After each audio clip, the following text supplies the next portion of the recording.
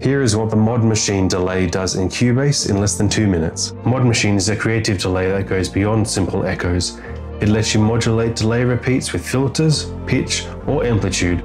Perfect for sound design. It even lets you sync the rate of modulation with the track, so you can have your delay perfectly synced in time with your music. Here is a synth line try, and now with ModMachine.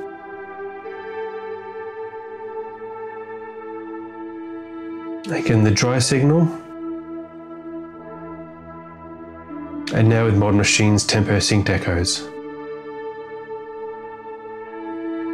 And it goes beyond just simple echoes. You can add LFO modulation to pitch, filter, or amplitude of the repeats. It's really good for sound design ear candy. Use it for risers, trailer effects, synths, or even use it on orchestral elements if you want to experiment a bit. Its key features are you can sync it to the BPM of your project, experiment with the feedback knob to go from subtle ambience to infinite repeats, experiment with different rates of delay, different widths, different frequency speeds, even experiment with your low and high pass filters. Experiment too with the mix control to go from dry and wet for subtle space or even extreme effects. And if you want to experiment with automating any of these buttons in ModMachine, you can do so. And a quick tip for you to quickly find the automation lane, make sure the track where you've got your plugin is selected and then play through the song.